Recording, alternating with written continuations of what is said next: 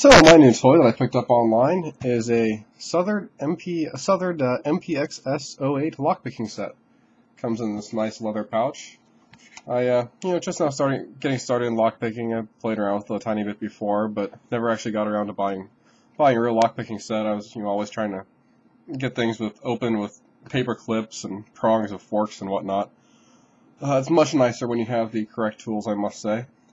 So, this was about $30. I picked it up online. That was after taxes and shipping and handling and everything. You'd probably find it cheaper even. But yeah, let's open it up, take a look.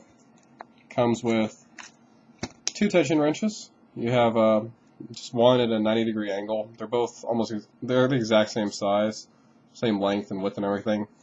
I sort of wish that one was a little bit bigger than the other, just so you had some more variety there, but 2 tension wrenches. Also comes with